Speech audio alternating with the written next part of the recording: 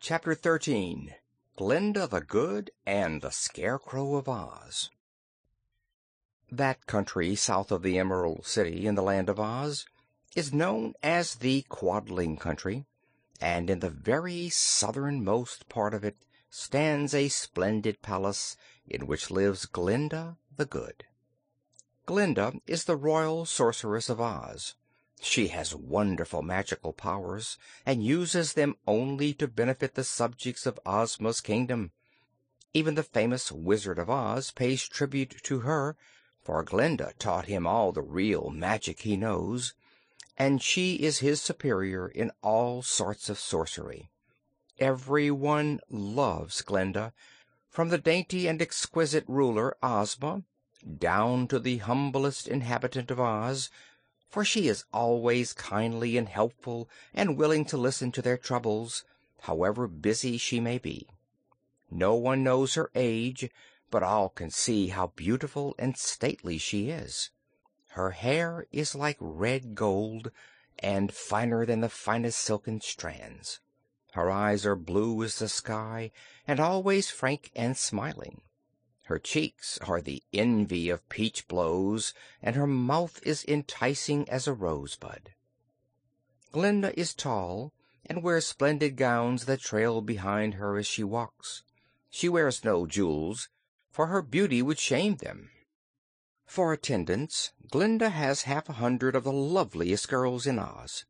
They are gathered from all over Oz, from among the Winkies, the Munchkins, the Gillikins, and the Quadlings, as well as from Ozma's magnificent Emerald City, and it is considered a great favor to be allowed to serve the royal sorceress.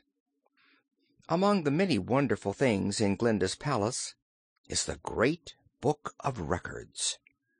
In this book is inscribed everything that takes place in all the world just the instant it happens, so that by referring to its pages Glinda knows what is taking place far and near in every country that exists.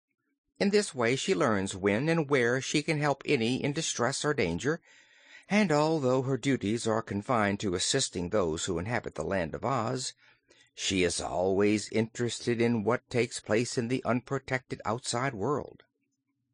So it was that on a certain evening Glinda sat in her library, surrounded by a bevy of her maids, who were engaged in spinning, weaving, and embroidery, when an attendant announced the arrival at the palace of the Scarecrow. This personage was one of the most famous and popular in all the Land of Oz. His body was merely a suit of Munchkin clothes stuffed with straw, but his head was a round sack filled with bran, with which the Wizard of Oz had mixed some magic brains of a very superior sort. The eyes, nose, and mouth of the Scarecrow were painted upon the front of the sack, as were his ears, and since this quaint being had been endowed with life, the expression on his face was very interesting, if somewhat comical. The Scarecrow was good all through, even to his brains, and while he was naturally awkward in his movements and lacked the neat symmetry of other people, his disposition was so kind and considerate, and he was so obliging and honest, that all who knew him loved him, and there were few people in Oz who had not met our Scarecrow and made his acquaintance. He lived part of the time in Ozma's palace at the Emerald City, part of the time in his own corncob castle in the Winkie country, and part of the time he traveled over all Oz, visiting with the people and playing with the children whom he dearly loved. It was on one of his wandering journeys that the Scarecrow had arrived at Glinda's palace, and the sorceress at once made him welcome. As he sat beside her, talking of his adventures, he asked, "What's new in the way of news?"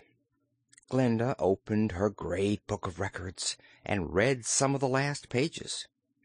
"Here is an item quite curious and interesting," she announced, an accent of surprise in her voice. "3 people from the big outside world have arrived in Jinxland."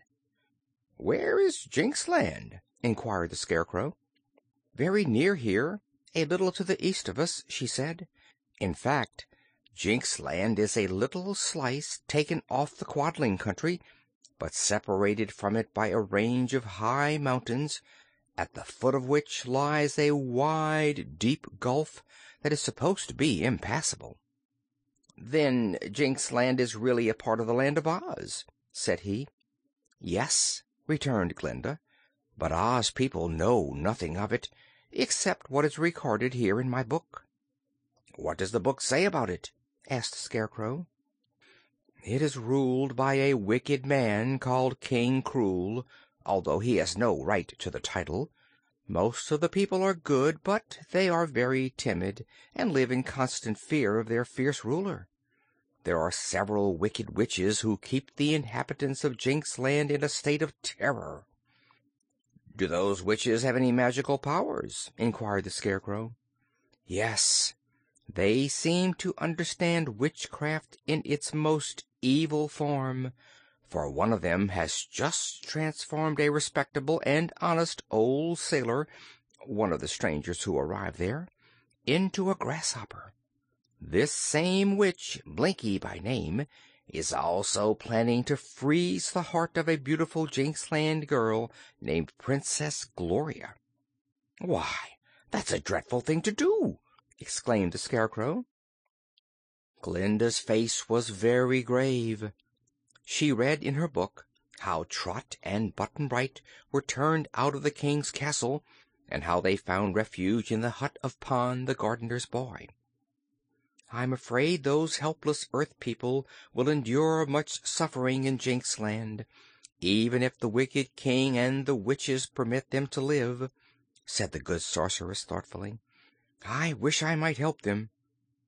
"Can I do anything?" asked the Scarecrow anxiously. "If so, tell me what to do, and I'll do it." For a few moments Glinda did not reply, but sat musing over the records.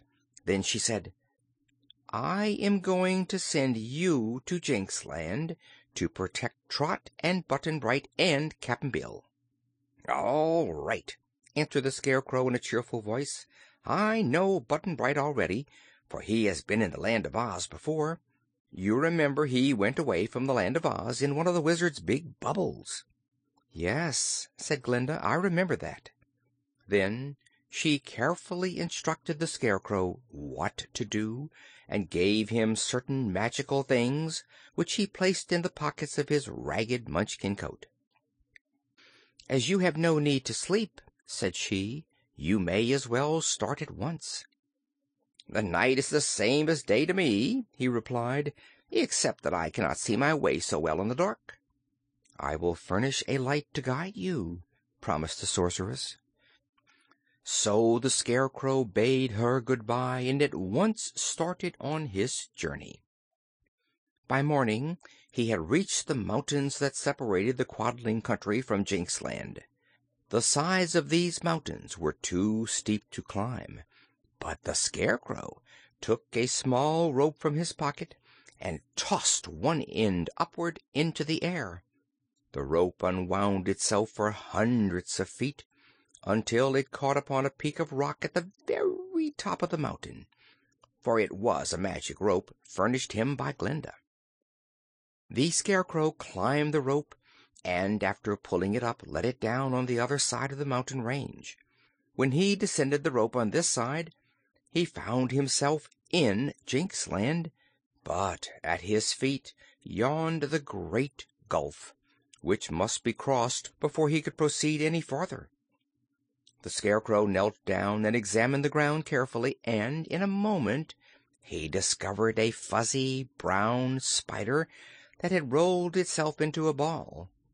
So he took 2 tiny pills from his pocket and laid them beside the spider, which unrolled itself and quickly ate up the pills.